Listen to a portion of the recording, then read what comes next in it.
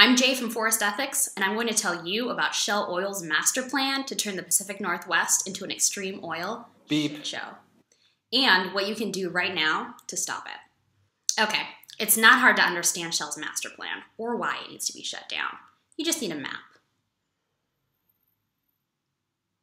The first part of Shell's master plan was to stage their new Arctic drilling fleet in Puget Sound, probably to bring in oil from Arctic drilling. But thanks to some awesome organizing, phase 1 of Shell's plan is dead on arrival. The second part of the master plan is an oil train terminal at the Anacortes refinery. That would mean building tank car parking there to take 6 oil trains. That's 18 million gallons of toxic, explosive crude per week. That sounds like a lot of crude. It is. Each mile-long, 100-plus car train would bring explosive Bakken crude or toxic and also explosive tar sands from Alberta, Canada, or North Dakota. They come across the Rockies to Spokane, where the rail lines run right through the center of town. From there, they would travel down the Columbia River Valley along the Oregon border and then north to Olympia. Next stop, you guessed it, right on through downtown Seattle, past Safeco Arena and CenturyLink Field during games, and north along Puget Sound to the Anacortes refinery.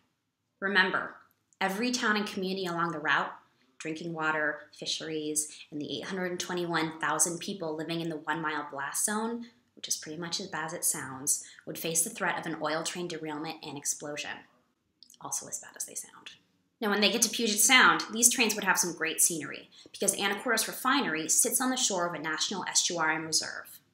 Yeah, I just said estuarine. That's like Latin for you shouldn't put oil trains here. Here's the deal. Shell wants to replace their oil tankers with trains, and they've told people that there's basically no difference, which just doesn't pass the smell test.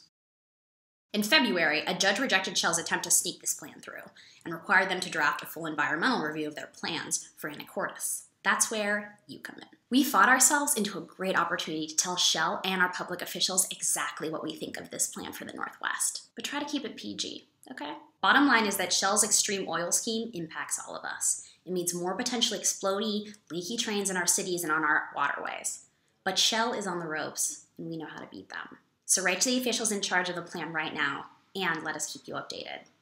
And like and share this video. Shell no! Shell no. Shell no. Shell no.